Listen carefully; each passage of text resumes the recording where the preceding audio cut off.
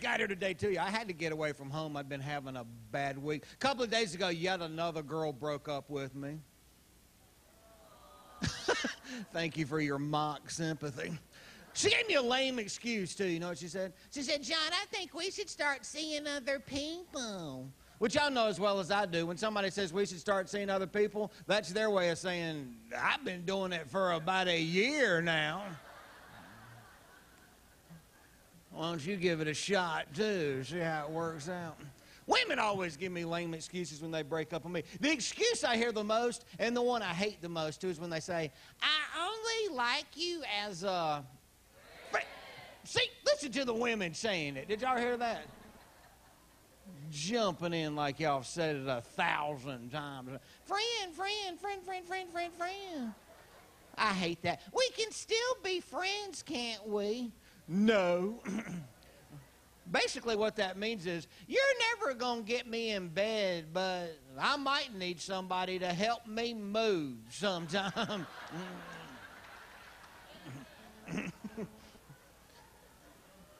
A bunch of women clapping like, yeah, I've done that, I always keep a guy in your address book that's got a pickup truck. That's what I was saying.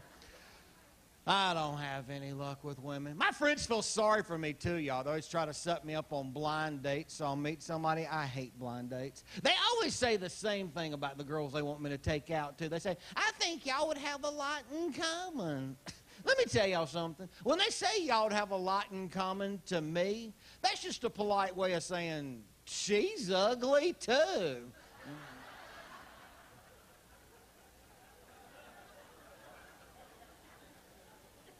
Oh, yeah, y'all laughed at that just a little bit too hard, all right?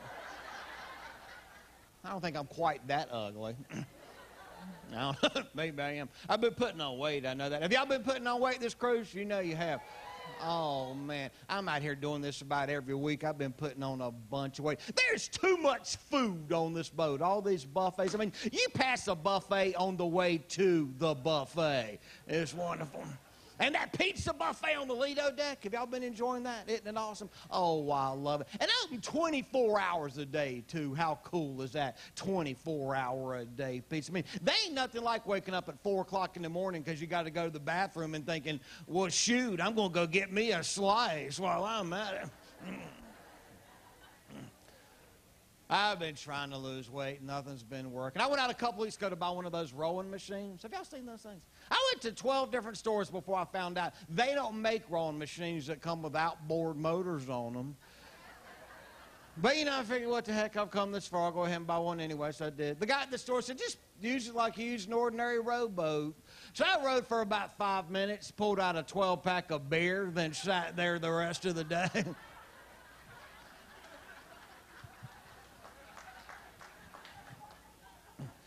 I'm too lazy to exercise, y'all. That's my problem. I'm like the laziest person in the world. That's why I became a comedian. This is a cool job to have if you're lazy. It is, because I ain't got to work but like half an hour, maybe an hour a day on a real busy day, and I sleep the rest of the day, y'all.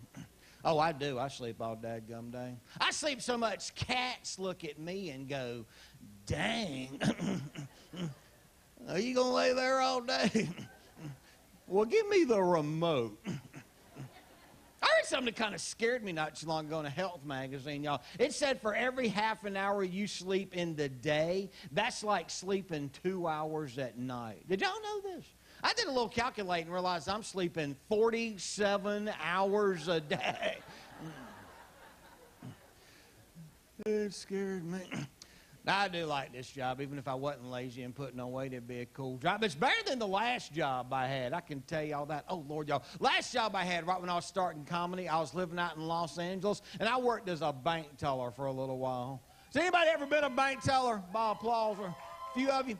Did you like it? No, because people are rude to tellers, aren't they? I'm not kidding. Every single day, at least one person would come up to my window that didn't have their ID with them, so I wouldn't be able to cash their check. And they would always get mad and say the same thing to me. You know, I've got a good mind to take my money right out of this bank. I'd bring them up on the computer and go, oh, well, we're really going to miss your $9.43. Oh, my goodness, they might have to lay some people off. Now, you going to need all that in cash? All right, I'll give it to you, but you got to promise me you'll let me know what bank you switch all that money to, because I want to buy some stock in them. We had this policy at the bank I was working for the customers. Said if you stand in line for 5 minutes, you get $5. Yeah, $5 for 5 minutes. I started thinking about it. I was making $7 an hour. I quit my job and became a full-time customer.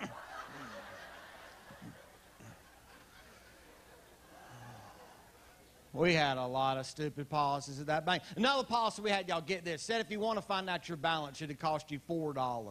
Yeah, can you believe that? And people were still stupid enough to ask me their balance all the time. They'd be like, yeah, can you tell me my balance real quick? Well, before you walked in here a few seconds ago, it was $300. Now it's $296. And they would try to argue with me. They'd be like, wait a minute. Hang on a second. Hang on. My balance is what?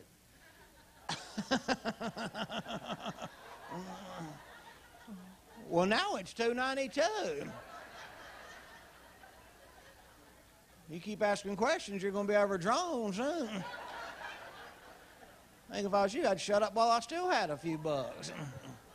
Los Angeles is a bad place to be a teller, too, y'all. It's dangerous out there. We got robbed a lot. We got robbed like every single day. But sometimes I want us to get robbed, though, because when you're a teller, you have to stand on your feet all day long, and that gets kind of old. But when you get robbed, the first thing the guy says is, all right, everybody lay down on the ground. I'd be like, oh, thank God.